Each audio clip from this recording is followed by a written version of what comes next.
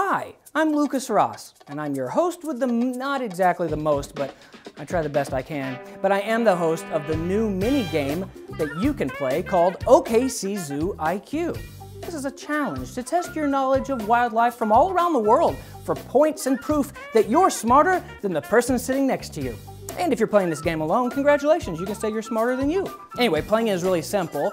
You have 10 multiple choice questions on specific topics, and you get 1 point for each correct answer. The topic of this week's OKC Zoo IQ is Okapi. Let's begin with 10 questions to reveal your OKC Zoo IQ. Question 1. Which of the following is another name for Okapi? These all sound like energy drinks. I got myself a striped deer! Yeah! Forest giraffe! All right, 10 seconds. The correct answer is C, forest giraffe. Yeah, it might look like a cross between a deer and a zebra, but it's actually a distant relative of the giraffe. They're very distant. In fact, they only talk on holidays. Question number 2. What are the names of the horns on top of the okapi's head? 10 seconds. An okapi cap. I think that could work. All right. Those horns on top of the okapi's heads are called ossicones. If you chose A, you are correct. Those horns are covered in skin except for the very tip of them. The males have full ossicones and the females have knobby bumps.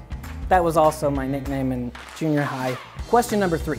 Okapi are native to what country? 10 seconds. I think okapi is like my favorite animal. And that's just because I heard somebody else say it was theirs, so I guess I'm an okapi-cat. If you guessed B, you are correct. It's the Democratic Republic of Congo. It's native to the Ituri rainforest, and it's the only place the species can be found in the entire world. So I guess you can't okapi them. Question number 4. Okapi have scent glands on their blank that spread sticky tar-like territory markings to alert others of their region. 10 seconds. Tar-like territory markings. Don't they just know they could use a can of spray paint? I guess it's hard because they don't have the fingers. Okay, time's up. If you guessed C, feet, you are correct. Okapi are active in the day, but they like to be alone. Their hoofs secrete sticky substances to mark their territory. Question number 5. How quickly is an okapi calf typically able to walk after birth? 10 seconds.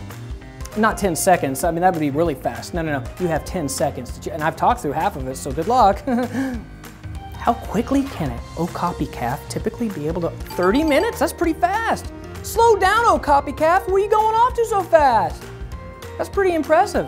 Okapi only have 1 calf per pregnancy, and they walk after just 30 minutes. And they can tap dance after 45. Just kidding. It's a full hour. Question number 6. What purpose do okapi's stripes serve? Why do they need all them stripes? I guess the camouflage could work if you want to hide half of you over here, if you're standing next to some zebras over here, and then maybe a cow over on this side and a deer over there. And if you guessed D, camouflage, you're correct. Wow, I was smarter than I thought. Okapi live in the dense rainforest. Brown and white stripes on their rump mimic streaks of sunlight glistening through the trees. Ah, look, honey, is it a beautiful sunset? Nope, that's an okapi rear end. Romance. Next question. Question number 7. Okapi weren't discovered until the turn of which century? 10 seconds. Wow. I guess it couldn't be the future. That'd be cool. Maybe okapi are time travelers. That's what all animals look like in the future. They're all different. Oh, it was the 1900s. Cool. It was once believed to be a mythical unicorn, and it wasn't discovered by Western scientists until the 1900s. They officially named the species in 1901. Question number 8. Shall we talk about okapi gestation? Let's do it. The gestation period of an okapi typically lasts how long? That's a long time to gestate, if you know what I mean. And I don't know what I mean. Is it 10 seconds yet? Wow, if you guessed 14 to 16 months, you are correct. Gestation is another word for pregnancy. To stay in contact with their calves in the dense rainforest, Female okapi produce an infrasonic call at around 14 hertz, which is way too low to be heard by humans, with the exception of Barry White. Oh yeah. Question number 9. How many stomachs does an okapi have? 10 seconds. Wow. Can you like add on stomachs? Could I get an extra one?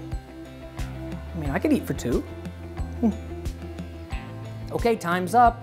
If you guessed D, 4 stomachs, you are correct. Okapi have 4 stomachs, just like cows and giraffes. They have 4 stomachs. Man, you can eat for 3 extra okapi. Just pack it on in there. These 4 stomachs help digest plant-based diets made of fruits, buds, leaves, and twigs.